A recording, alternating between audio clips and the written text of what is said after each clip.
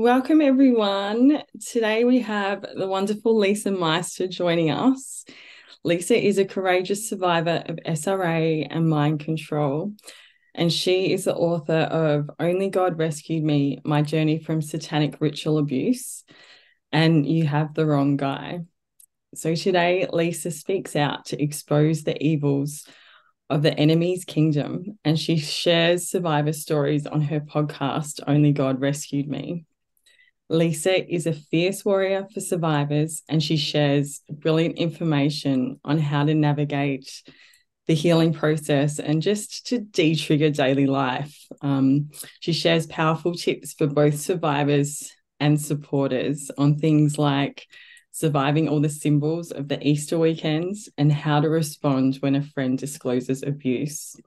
So in one of her recent shares, Lisa wrote a blog article about the answers she received when she was asking survivors what happened when you didn't get out of your SRA family quick enough. And I just thought it is such a brilliant article and so very timely, as we have just so many new survivors remembering at this stage and navigating the early years. And it's just such tough times. Like it's one part of it is the memories, but it's also just re-evaluating and looking at every relationship in your life and just assessing it in terms of is this person an abuser? Were they involved? Do they know? Are they conscious? Are they programmed? And the whole process for survivors just means our whole lives they're turned upside down and inside out, and just getting to safety, realizing what is safe and what isn't, can be just really very, very challenging. And it can also be quite isolating. So I thought this would be such a great topic for us to just catch up and unpack together and just have a general chat, because Lisa has many survivors that she supports in her community.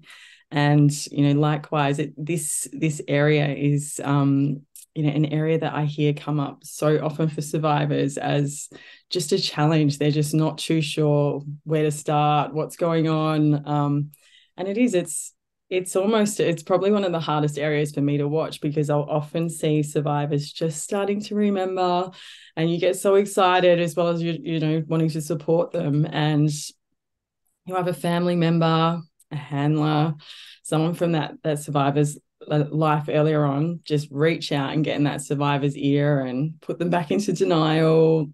Just be like, your family would never do that. And it's such a complex area. So welcome, Lisa. How are you? Wonderful. Thank you for having me. I was so excited when you reached out because I am so passionate about this topic. Yeah. I put this out on my site, and just the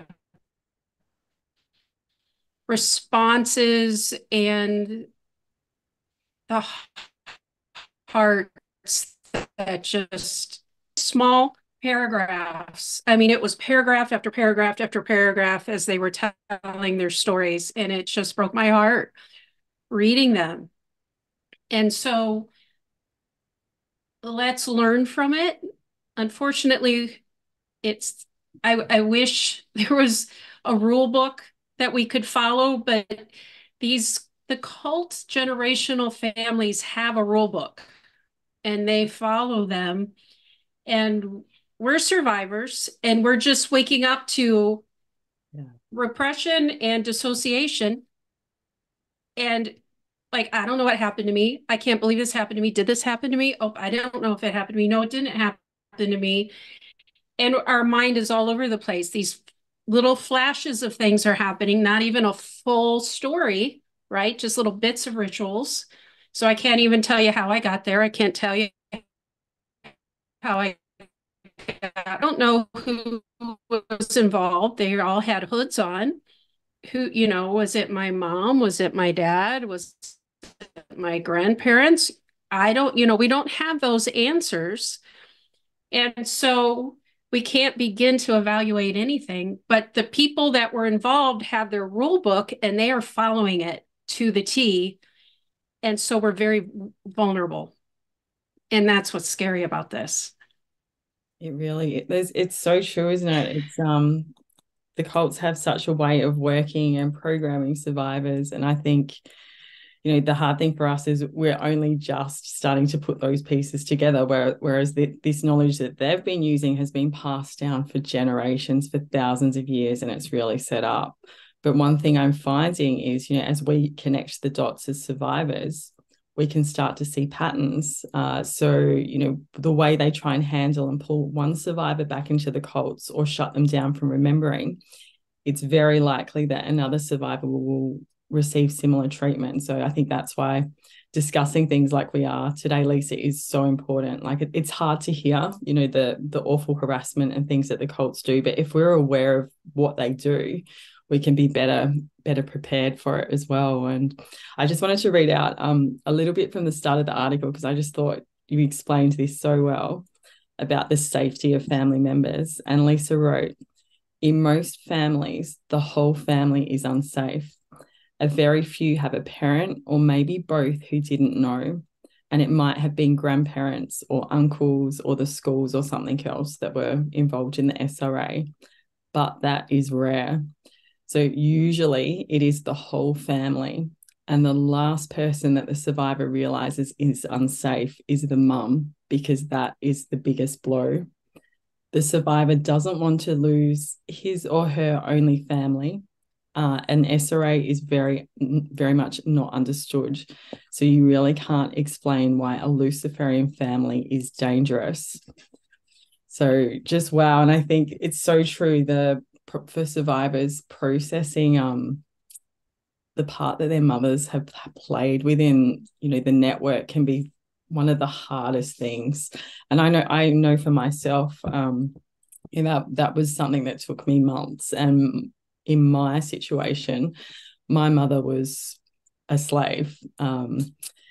However, I had to actually go through and process all the times she'd been used under programming to traumatize me, in abandonment traumas, etc. So even though she might not have been conscious of the abuse and playing a leading role like some of the other family members, I still had to basically fathom that my mum's not safe. She still has that programming there. So, she could potentially trigger me. She could potentially be handled herself, and be used to trigger me in some way. So it's not it's a really hard thing for people to work through, because I think in our programming, so often we have like this good cop, bad cop, good person, bad person set up. And, we have one abuser and, another person that's programmed within the family bouncing you between them. So you hate this person more and then run to the other, not realizing that, at the very least, even if they're not an abuser and not conscious of what they're doing,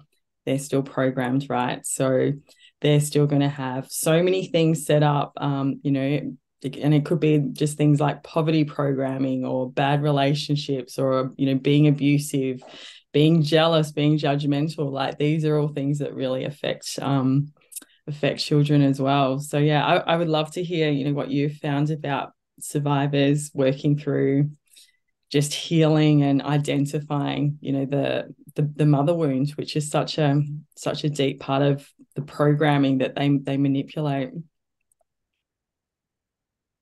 The mom is the hardest one, because our need to have that mom love us no matter what is so deep inside of us that we hold on to that after we have to let everybody go. And it's so painful. And to have to let her go too is the hardest piece. So survivor after survivor after survivor that I listen to, they're like, oh no, it wasn't my mom, not my mom, not my mom. One woman told me, but my mom dropped me off, but she didn't realize what was going on. She didn't know what they were going to do. And then later she had a memory of her mom in the group as well. So she dropped her off to make it look like she, didn't know what they were doing. She's like, I'm sure she just needed the money for rent. She had all the reasons why it could have been okay in some way, shape, or form. But then later realized that she was actually there in the group. Now, when I went to my dad to tell him I remember what you did. My mom was there, my husband was there, their pastor, my pastor. And I said, I remember SRA. And he was mocking me. And he says, the next thing you're going to say is that your mother was involved. Now, that was interesting because I didn't bring her up. It's like in all these years, it's like he was waiting because he said that because he thought I knew. Back then I didn't know. All this stuff was new, it was just coming out, but he was waiting for me to say, well, yes, she was, so he could make me look bad, but she was involved, right? So it was part of the games and the tricks that they play and the whole thing. But I think it's rare for the mom to not be involved. I think there are times when they're not, but there's certainly the majority of the time that they're working together. Now, I do know some women who have contacted me when they find out their husband was involved. And for some women, they were drugged. They find out that they were drugged. It's like I always slept. I'd go to bed at night. All of a sudden, it was 8 o'clock in the morning. I, you know, I never understood how I always slept through the night. And then they realized that there was drugging involved. So there are circumstances where that does happen, which is very interesting. But the letting go of the mom is usually the last step of healing, the last step of accepting the whole story, what they see. And usually there's a flashback that's going to hit where they actually see their mom there. And that's towards the end of the healing process. And it's a blow when they get that one. It is, I think it's one of the harder pieces to get.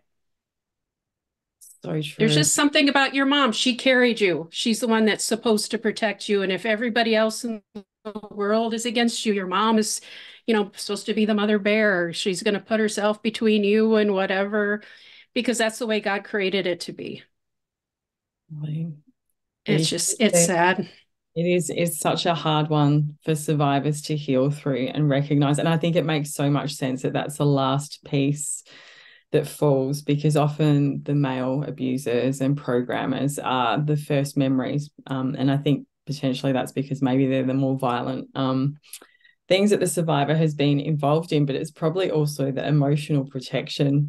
Our minds just can't fathom that the mother has been involved. And I think what you mentioned about the drugging is, it really makes sense. And I would say that would reflect a lot in my family situation.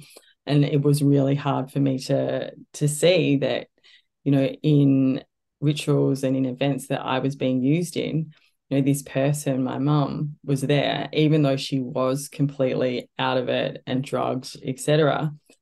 That actually hurt me, seeing her in those events more than some of the abusers, because I'd already processed that they were evil, they were, just whatever. But to even just have that person present and being forced to watch what was going on under drugging, that was like so heartbreaking. And I can see how for survivors that's protected so much. And we have to be aware that within the cult networks, like their whole setup is such an inversion of what God's plan is for humanity too. So within the networks, often the women can be very powerful. Like I know a lot of survivors where the women, the wives, the mothers, the grandmothers were actually, the mothers of darkness, the witches. They were more highly ranked than the men, and they were actually controlling everything more so than the men, which can be a real surprise in some families as survivors, wake up. So I think we've just got to be so careful during the remembering process. And if you're not sure, you don't have memories about a mother and, auntie figures and females in the family, I think for survivors a really good, protection is just be careful while you're remembering of what you speak to. Like if you're still in contact with those females, be careful about what you reveal, you're remembering, until you're ready to make it public to everyone. Because like what I've noticed with survivors is quite often the females that seem less threatening in the family, or, they're not immediately perceived as abusers, have been used as handlers and info gatherers, and they may be conscious of it or not. Do you know what I mean? Like they might just be listening to your conversation and then go talk to another family member or their psychologist, but what you're saying to your mother or your grandmother or your auntie who you think is not involved in the family is going to the network. And then you're putting yourself at risk because they know what you've remembered and they can handle you potentially as well. So then the question is, what do you look for when Mm. you have family members? Because you want to keep people that are safe, but you want to get rid of the ones that aren't. Because, well, first let's look at what happened to the people that kept in the family too long. Yeah. And so let's look at what they said. It's hard to hear, but it's important. So Yeah. some of the things that they said was, one woman said, they said I didn't have a right to live. And this woman tried to commit suicide 17 times. One said they never believed me. So whatever she disclosed, it was, put down. I did what I was told, even when it hurt me and my children. Wow. I was bullied. It hindered me from getting towards Jesus. Yeah. It hindered my healing. It kept me programmed. Any member of the family I did try to keep told my parents everything. There we So go. that's a big problem. Yeah. If I didn't cut off contact, I would be dead. So true. And this is the one that gets me the worst. They hurt my kids. So Evil. kids then go through the SRA as well. And it's so common as well, Lisa, right? And that's a tough one because our kids get ritually abused as well. And that's the one that gets me every time. Because if we can't get out fast enough, we can't get them out. And it, there's only so fast we can get our memories. There's only so fast we can figure this out. And that's tough. That's really tough. Yes. This one's a hard one. They convinced my kids that my memories weren't real. And it's so common, so common. And that's Yeah. what could be more heartbreaking, whether it's your children or your husband or wife, Yeah. losing confidence in what you're saying. Yeah. For a survivor, just remembering it is just the most heartbreaking thing. And it's part of them trying to isolate you to take away your support and resources too. And remember that, I mean, these are women that stuck with truth. Yeah. And a lot of people fold. They just fold. I always think that too, Lisa. I just think for every survivor that we have get out, how many just start to get their memories, because it is a process. Like, it's going to take you a few years to even really start getting a bit of a picture of what was going on in your family. Like, how many get a memory, start to break through a little bit there, and then get handled and you just get taken back in. Oh, that's not true. Yeah, that that's just a bad dream. Your family would never do that. And Yeah. they just, for whatever reason, maybe their will's just not there. They don't, as a mind control slave, like, how hard is it for you to say no? Like, when you're right at the beginning, do you know what I mean? Like, so I Yeah. just wonder how Yeah. many begin to remember and just unfortunately get taken back in. Right. I don't know. It's tough. I got re-ritualized and re-trafficked. That happens a lot. Like, They turned my husband against me. very common. They, yeah, they access programming in me through family that I thought were still safe. Exactly what we were just talking about, right? Yep. They acted nice, so it put me in denial. That's a tough one. Yeah. They can play parts so well, so well. They tried to break up my family. They put me in a mental hospital. That one you hear a lot, It's a lot. it's just awful. They put me on antipsychotic meds and they turned my entire extended family against me. That's what my dad did. He immediately called a family meeting and I got hate mail from aunts and uncles and grandparents. It was terrible. It And was for a terrible. survivor, for a survivor that's just remembering and dealing with these violent, abusive, SRA memories where you're just like, is this even real? Like, this is just off the planet kind of stuff that's coming through. And then you start getting harassed and just physical violence and abuse from family members. It's just another layer. It's awful. And it's so strategic as well, because they know that if they can, threaten us, if they can put us into denial, if they can, make us go into fear, for example, we can't heal. And that's going to potentially stop new memories coming through. And it gives them more of a chance that you're going to go, oh, this is just too hard. I'm just going to go back to sleep. They're all good. They're all good. I'm going to go back to my old life and just head straight back into it because it's too hard. It's just so strategic what they do. Yeah. And remember, each one of these were pouring out long stories, and I just bullet pointed them. And I get like each one of these is a whole book that they could write. Absolutely. Just the horrific, horrific stories.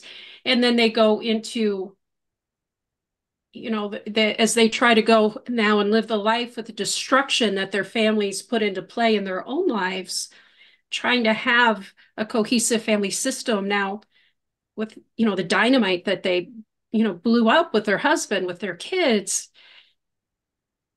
that's tough. That's tough to go forward with. It's tough. It's hard. So the quicker that you can understand how this works, the quicker we can start looking at each family member and kind of some of the clues of what to start looking for, the better. And to understand that if you have to lose everybody, it's better to go alone than to have this laundry list, because you could have this laundry list Absolutely. and we don't want that for you. It's kind of like, do you want to be in an abusive marriage, or is it better to be safe and not be bruised and bloodied or be terrified for your life every day? God wants us to be in a place of peace and to be able to lie down and sleep at night, wake up refreshed in the morning, and to be satisfied with years, which I believe means that we can enjoy the life that he's given us. And we can't, if we have to keep dealing with his family with this Luciferian roots to it. So true. And it's so hard for survivors, to make that choice, to choose potentially being alone, isolating themselves, cutting so many family members off to be safe. But I think, we have to remind ourselves that everything you've known up until remembering was a lie. Like, there's so much programming in there. There's so many masked people. There's so many people pretending to be things that they're not. So it's just that choice of like, do you want to keep living a lie, whatever it was, and I think sometimes just focusing on what God has in store for us, like no matter what your family has done, no matter what sort of programming and abuse and all of the things and all of the the issues that they've put into your life, God has another plan, and his plan is far superior. So once you start cutting off and just breaking these family curses off of your life and off of your your children and your marriage, you can go forward and have this incredible life that you probably never even dreamed was possible. So it's hard. It is so hard, but it is so worth it as well. And I hear that so much from survivors once they get through it. Yeah. Absolutely. So so what do you look for? Mm. So that's the first thing. If somebody is in any contact with the abuser, I don't think you should be in contact with them. No. I mean that's just not going to be safe because there's going to be information that they're going to be giving back and forth. Yeah. It's just going to happen. You don't want your abuser getting any information because anything that they get, then they can also send information back. And you don't want them sending code words and anything that can touch programming off in you. For So, sure. for an example, I had a friend whose dad died recently. I did a podcast on her, Kate, you can look up. And her mom, so she was having a Zoom call with the dad as he was dying, and she was reading scripture to her dad over the phone. And her mom was programming her through the phone. And Yeah. another survivor walked in on it, and her mom was saying, "You will forget," as the friend was walking in, and my Kate was saying, "I will forget," and forgot God. whatever the programming was that just went on. And she was suicidal. She had this, she wanted to go back to home. Like I called her, she was at Sonic and she was in a part. And I said, "Okay, we need you to go home." She goes, "I don't know where home is." I'm like, and she was hundreds of miles away from where I was. So I'm like, "Do you have your GPS?" And she goes, "Oh, yes, I do." I said, "Is there a home on there?" "Yes, it is." I said, "Good, push home." "How many miles is it?" 2,000 miles. Wrong home. Don't go there. You No. know, and because it was that go home programming. She was reprogrammed through her mom because her mom knew the words, the codes, and she was able to access her. They can send those words, those codes through other people. Tell your sister, and it could be something innocuous, and the other person can send it through to you without knowing what it is. It could be a Absolutely. Bible verse, it could be a random saying, it could be a number. You don't know what it is. So any communication that's coming through any member of the family is dangerous. I think it's really good that you pointed out it can be done over phone because a lot of people are like, oh, I can only be programmed if it's in person, and that's not true. And the same goes for texts, emails, like we're talking all communication because a code word that you've been programmed with is going to work on everything. Yeah, it's Yeah, dangerous.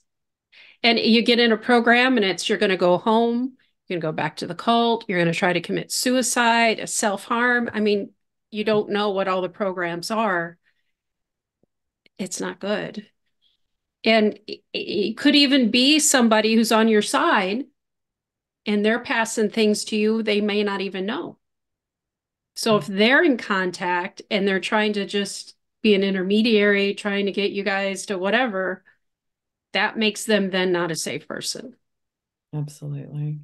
And I think that's what we have to realize is that everyone within a family is going to have some sort of programming. So they might not be an abuser as such, but they might not realize, for example, like you were saying, that they're passing on a message that has codes because they're still under some mind control themselves. They can't fully see the picture. Like if there's anyone in your family that can't recognize completely that it is a cult group, they're still under some form of programming, basically, to different Right. extents. Yeah. Also, if it's somebody that just wants to talk to you to ask you questions, what's going on? What are you remembering? Well, who's your therapist? Like they just are interviewing you. Like they're not sharing information about their life. Yeah. That's a really big red flag. That they're not invested in you. They're just getting information out of you. They're not somebody that's safe. If there's somebody that cares about you, then they're going to be good, hey, it's so and so, this just happened to me. You want to go out for coffee? Let's go spend time. And there's going to be a back and forth information going. They're not just wanting to find out the latest thing that's going on with you, right? It's going to be a real relationship, and you'll know what that is. But if they're a handler, then they're just wanting information out of you. So I had an aunt that had stayed in contact with me for a long time.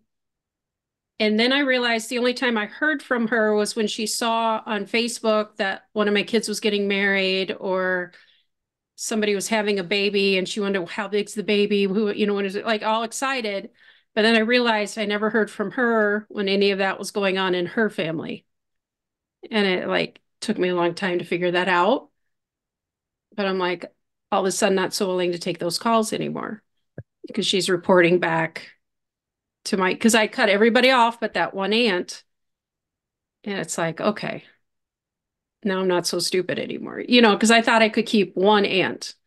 Just one, right? And I think that's what we get Yeah, to. We're like, oh, just, just one. They're okay. just I haven't had one. a memory of them, but they can still be being used. I think that's so important what you're saying as well. Yeah. Because we want to hold on to something. Because like I felt like I married my husband and I lost everything. I lost my family, I lost my past. Like I just got absorbed into his life and I don't exist anymore. It's like I started the year we got married and Wow. it's that same for all of us. But so you try to hold on to something and we can't afford to do that. So true. And I think, yeah, I think because you're literally, as you're remembering, you're having to let go and cut off so very much. This is where we can get stuck is, we're like, oh yeah, I just need to keep this one part of my past, this one person. And, as well as the family, like another important area to consider is it's not just going to be blood family members, but if you've had family friends, teachers, like, because the family's going to have had control of potentially most of the institutions that you've had contact with as a child growing up. So you have to also look at communities of schools, churches, sporting, so all of a sudden, like these family friends and people from your past, you can't just be, okay, this is someone I can talk to and this is someone I can ask about my family and what they remember. You definitely can, and it can be a good way to gather some info, but just be aware that they could be liaised with, your family, and also reporting back to them on exactly what you're revealing to them as well. So yeah, it's not just family members. These cults just have so many tentacles that reach out. That's painful. It's very painful. And there's so much, like even family heirlooms, dolls, because they can even program you with those sorts of things, like purging everything from your past. I mean, we really just want a fresh start. So true. And I've had a lot of survivors have heirlooms of jewelry that was passed down and it was actually cursed. Like they had deliverance and it made such a big difference to their healing, to their home. And it even meant that they had new memories come through. So there were things like, trying to remember now, I think it was like earrings that were basically so they wouldn't hear from God, and it's just like things to stop them from remembering. And you don't know, because you might not have the memory of that programming yet, what that jewelry was about. And I think because it's jewelry, we're sort of like, oh, I should keep it, it's gold or whatever. Get rid of it. I've gotten like Get rid of literally it. everything that any abuser or anyone from my family has given me is cleared out of my house. And wow, it took me years, like, because there was things I just didn't see. And I honestly think that's because there was a spell over them. I just couldn't find them. And then I was like, oh, how have I not seen this so many times? But wow, once you get all that stuff out of your home, it's so good. So good. Yeah. Yeah, I had this Raggedy Ann doll that went everywhere with me. I lived with her. I mean, she was everything. And had lost her and all the moves we had had. And then I finally found her just before my memory started.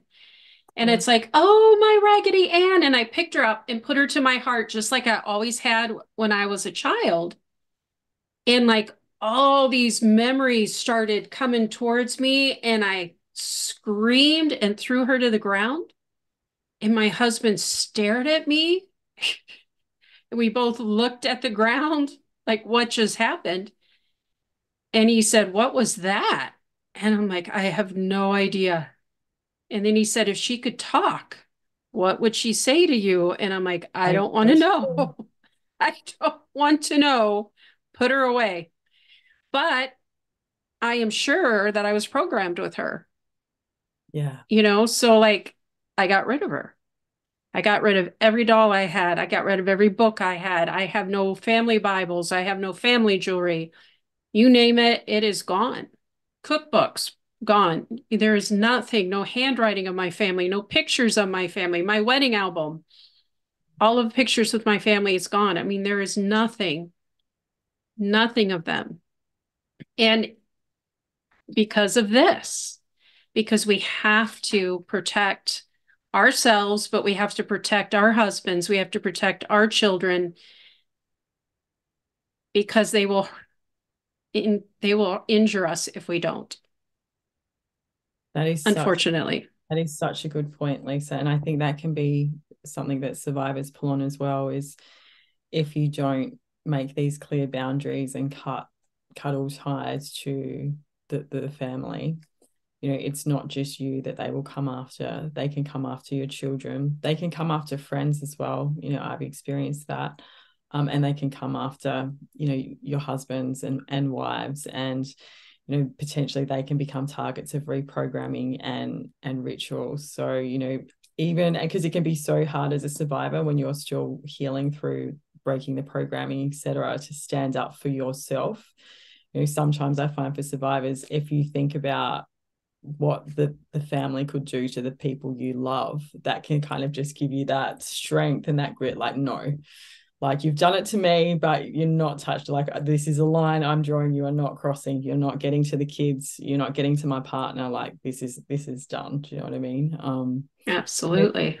There's so much, with these families, there's so much programming they pull in, like the denial programming, the guilt programming. Like, they'll make you feel so guilty about, oh, why aren't you coming to see us? And like, we know we've got the satanic ritual Easter weekend coming up. Like, there'll be so many survivors that their families will be trying to get them to come along. Oh, we never get together. This is, a family event, and they'll be guilt tripping so many people to get them to those family events, which will become reprogramming opportunities for them as well. So it's such a process of just identifying every area of your life that they try and come in and handle, and basically infiltrate, try and take control of again. And yeah, I would love to ask what you found, Lisa, like in terms of what's worked for survivors, because you had these amazing, and heartbreaking stories of what the networks have done to survivors. But obviously, because they were giving you these stories, they stayed free. So yay. Like, what were the things that really worked for them in terms of like putting up the boundaries and, being able to identify abusers and keep them out of their lives as such? Was there any sort of themes of like what we could pass on to survivors today, of things to consider during the healing process? Big one was move far away. I did Yeah, that. Change states. yeah. Change states. Some said hundreds of miles, some said thousands. So I the laugh all the farther, the time. better. I laugh all Yeah. the time with my partner now, and I'm just like, I don't think we moved far enough. Oh, I know. And Um, we moved, yeah, as far as we possibly could. yeah. Take, kick everybody out Yeah. and then take your time figuring out who's safe. A lot of Oh, times yeah. look for who isn't in any contact with anybody. Those are the ones you can add back in. And, the black sheep of the family are usually the smart ones for a reason, right? And they And often seem to honestly, be the most victimized as well, Lisa. Like I found the black sheeps often in the family have been the most heavily abused within the family. And then they've kind of woken up somewhat as well. So they can be allies. yeah. Uh, Talk to other survivors. Make sure you have other people that can help you through it. That has a lot to do with helping you stay strong because your family can mess with your head. And when you sit there for the holidays, when everybody else is out, you walk going by and you see the houses with all the cars and your family's together, it hurts. It's painful. Or like, um, we're going through family weddings right now, the shame of me not having my family there. And I shouldn't feel shame for it, but I do, and just know that you're doing the right thing. And having other survivors there to walk you through those times is helpful. So get in a survivor community. It really helps to have people that know. Um, when you feel safe around people, listen to that. If there's something inside of you that just feels off with a family member, don't, like I used to tell myself, you're just being judgmental. And that's not what it is. It's really discernment, and learn to listen to your discernment. Something just doesn't feel right, just run the other direction. Oh Learn no. to run and ask questions later. That's a Good really good idea. thing. Yeah.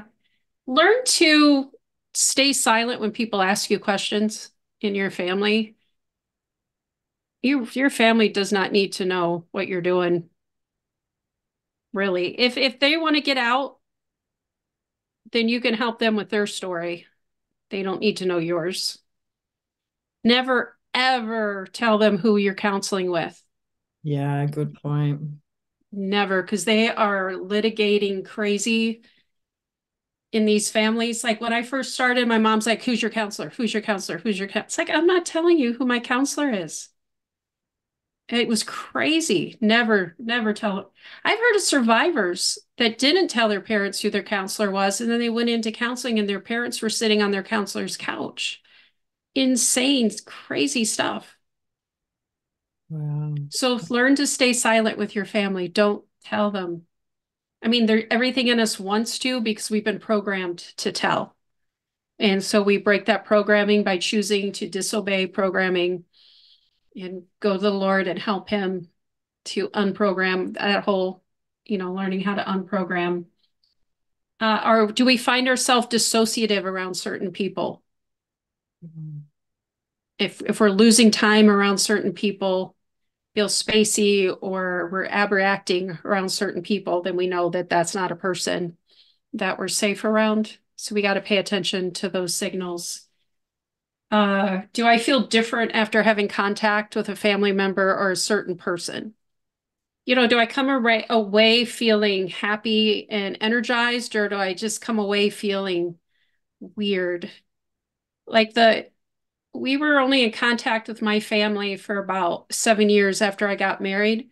But every time my husband and I would come away from any kind of time with them, we were always just heavy, like Wow. something really bad happened.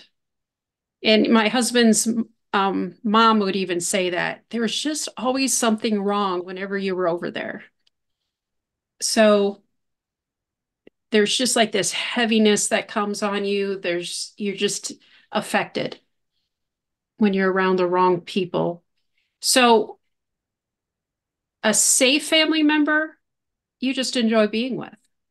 You're going Mm. to have fun with, where you're not going to, like a satanic person, a programmer, that sort of thing, you're going to have a reaction to. I think So you're that going was to feel really it. great how you pointed out to just be aware of whether you're dissociating in any way, even if it's just mildly, you're not feeling yourself around a person because it's amazing what our bodies can tell us, because they know what we have been unable to process yet. So just goes to show how important it is to just not any red flags you get, make sure you look at them. Like, don't just ignore things and think, oh, it's nothing. I think you've just got to really start asking questions during the remembering process. Yeah. Yeah. Mm-hmm. And really listen to yourself. Just give yourself a lot of grace and mercy. And, there's so much that we've learned to just tell ourselves to shut up, be quiet, just Fit in. it's time. Yeah, fit in. Don't listen, you're just making things up. We got to really start honing in on what we know and listen to it. Absolutely. And I think with starting to hone in on what you know is, it can be great if you've got someone to work through that with, as in talk to a friend, someone that you can pray with, or your husband or wife, just someone that you can actually be like evaluating different people in your family with, because if you can bounce those ideas off someone else, I think it can really help survivors reevaluate people, because it can be so hard at the beginning to suddenly start going through your list of family and just trying to look at them in a different way, because there's so much programming. So like you said, Lise, just using the resources we have around us in every way. So whether it's, sending a message to another survivor, or, using a good friend, or using someone you can pray with. And, prayer is so important as well. Like, praying for discernment over your family members, take it to God. Like, if you're just not sure, take it to God and just ask for guidance. Ask for things to be revealed. Like, that's definitely helped me so much along the journey, is just being like, I just don't know. Like, I feel like something is off here, but I've got no evidence. Like, God, please just help me. And it's amazing after you pray for things like that, the information that can come through, or you might have a dream or a memory might come through, because you've kind of opened yourself up to that. And, I would just add as well, when you do start making boundaries with family members, I think it's really important for survivors to be aware that they're not going to be happy about it. So I think you need to, when you start clearing up your life, clearing your bloodline, and creating boundaries as a survivor, which will generally be for the first time in your life, you're like, this is my life and that's your stuff. Be aware they're not going to be happy about it. So, even just writing down or just thinking about possible responses, whether it's going to be retaliation, attacks, public smearing, it could be witchcraft, it could be so many things, it could be stalking. I think if you're aware and you've processed that you're probably going to get pushback from creating a boundary, I think it really gives survivors, the upper hand, because then when it happens, you can just go, I knew this was going to happen, get out. And even if there's people that you feel are going to come aggressively into your life and handle you, maybe a programmer or an abuser that's just constantly been niggling you, and you have to put up a boundary and you want to, being aware of what you're going to say to that person after you've put up the boundary and they rock up and they're in your face when you're trying to do your shopping or walk down the street or get to your car. I think if you can be prepared and like be strong, like know that God is standing with you, be prepared, to have those conversations. Like, what are you going to say to a handler or a family member after you've cut everyone off? And there might be a few different levels. There might be like this is the truth, and there might be the distant family relative that you're like, I'm just taking some time out to do some healing, but be prepared for those kind of conversations as well. Would you have anything to add to like what you would suggest has worked for boundary building with survivors, Lisa? Yeah, that's a hard one, and it's a painful one. It really is. But be firm.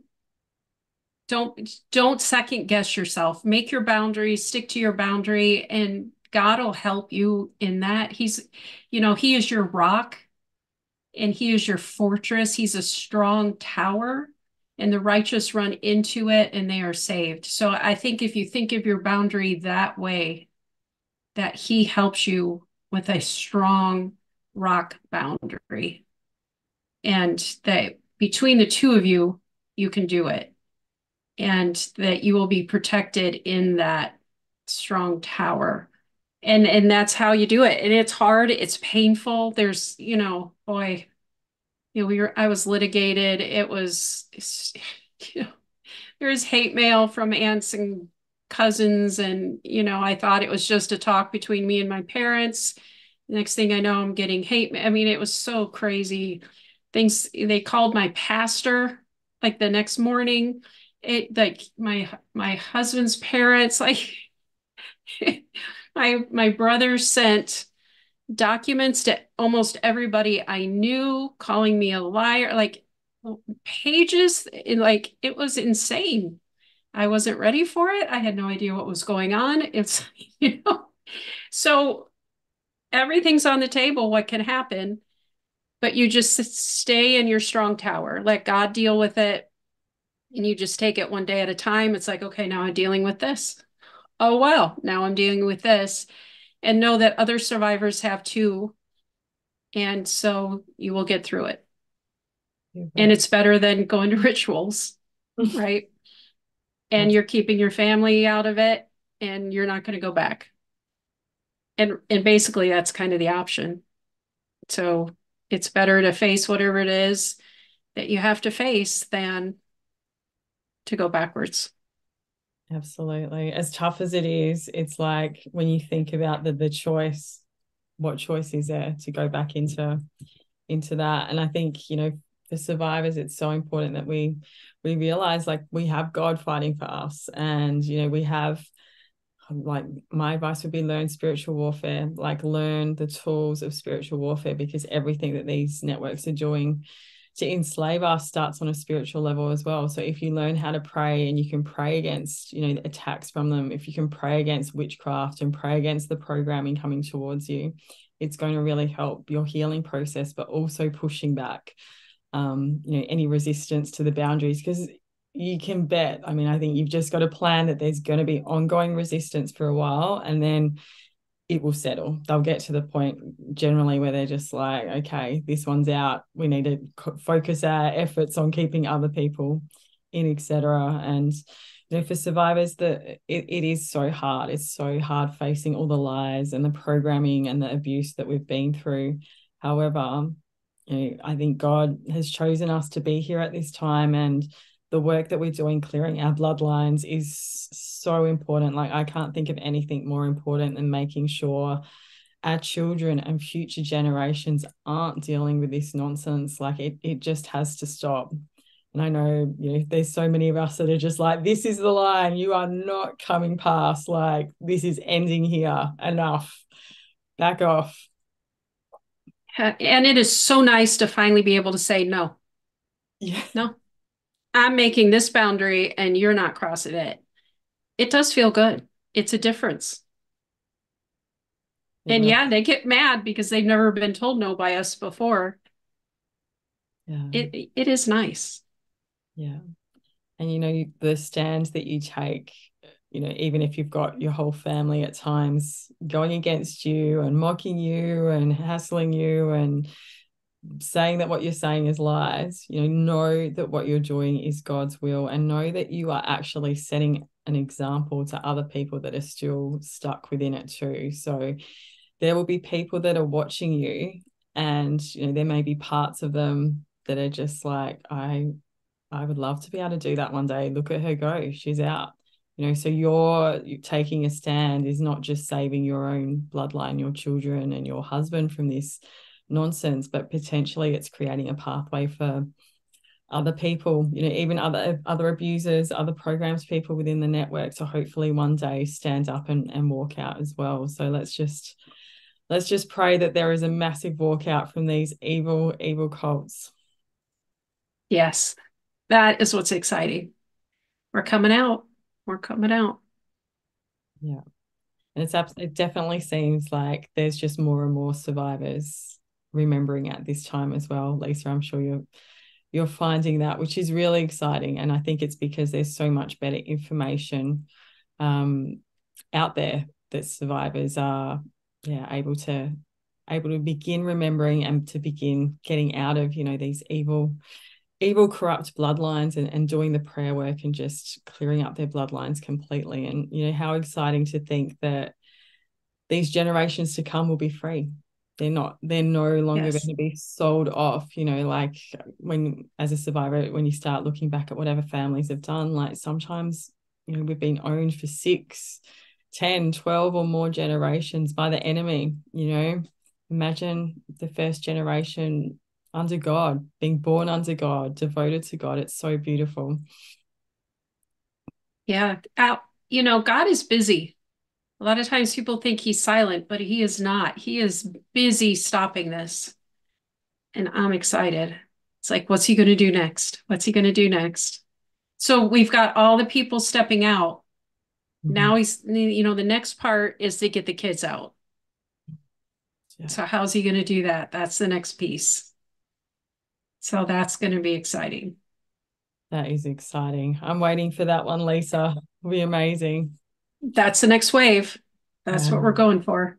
yeah. You know what? Like just seeing the way God moves and seeing the deliverance and healing that Jesus is bringing at this time for survivors. Like I'm just seeing people move through things that would have taken so much longer decades ago and just get through it so quickly. Like it's literally seeing miracles week on week. And I'm not saying it is so hard. There are tears, there's just like, I can't do this, it's full on, but just to see the healing at the same time, wow. It's really beautiful. And I just feel like everything is speeding up so much. Like God is really just getting us ready and getting started on dismantling all this nonsense. Yeah. Yeah. It took me 20 years. People are 6 months in going through what I was at the 18-year mark. And they're like, it's taking me so long. I'm like, oh my goodness. You're like, sure.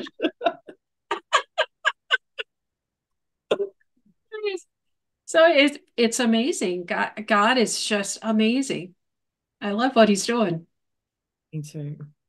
Me too. It's so exciting. Well, it's been so awesome talking to you, Lisa. Like I just love your perspective, and I thank you for just sharing the things that you've learned that survivors are going through. And I hope that this is a resource for many survivors that are just starting to remember at this time and wondering how do they evaluate who's safe and who's not and what do they need to do. And yeah, is there anything else you would like to add before we close off?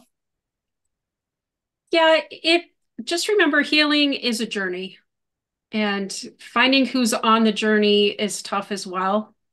Just make sure it's the safe people on your journey with you. Find the safe people, get them around you, and once you got the right people around you, your journey's going to be good. You're going to get to the other side. I love that.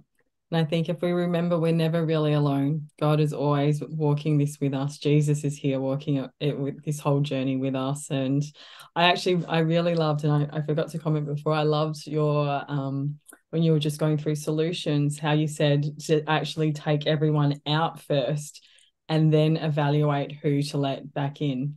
I think that's such a great perspective. And when we realize that we are not walking this alone, that we are with Jesus, we can do things like that. We can actually just push everyone away for a little while, be with Jesus, pray and heal, and then see who we want to take in. So yeah, thank you so much for sharing, Lisa. It's always a pleasure to catch up with you. And yeah, I look forward to just more survivors, hearing about these ideas of creating boundaries and just creating the safety they need to heal, because they deserve it. Say no and say yes to life and yes to going forward in healing.